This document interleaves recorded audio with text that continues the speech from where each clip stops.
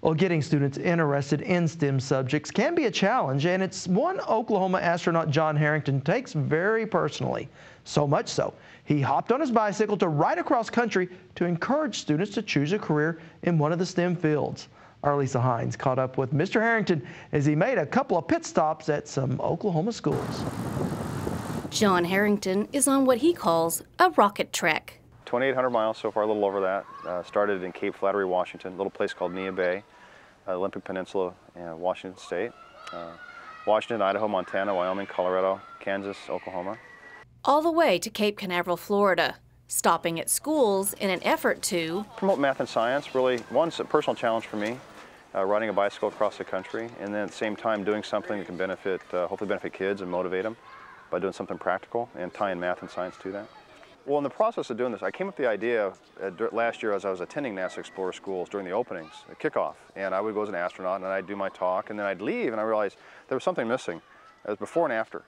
And it happens now, but what happens before, what happens after? So if I could tie it to, use my astronaut thing as a hook and say, okay, maybe kids will listen to me, and then tie it to something that's fun and practical and put math in there, I said, I could do it with a bike. And so it was Indian reservations and NASA Explorer schools, and a lot of NASA Explorer schools are on reservations. So it was natural to tie them all together. With only 240 students, while small, Sasakwa Public Schools is Oklahoma's only NASA Explorer school. Kyle Wilson is the high school principal and says having John Herrington come to their tiny school is very exciting. We used John Herrington in our application when we wrote the grant.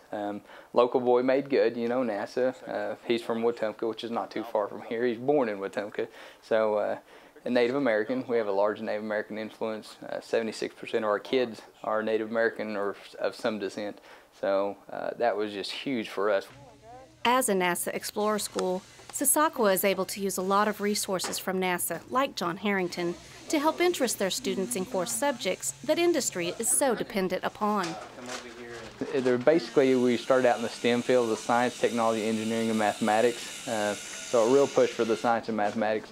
A lot of NASA's workforce is aging, and there's not a lot of people that are in that pipeline. So their goal is to kind of get people interested in those fields so that they can fill those positions here in the future. And for students like Millard Epley, it's piqued his interest. Yeah, it's a lot of fun. You learn a lot of new stuff that you'd never think you'd ever even think of having. For Garrett Brackett, well, he's already thinking about technology in ways most boys his age aren't. Artificial intelligence. You know how some games today, you pick this one choice and that's how the game goes. I'm not really into that.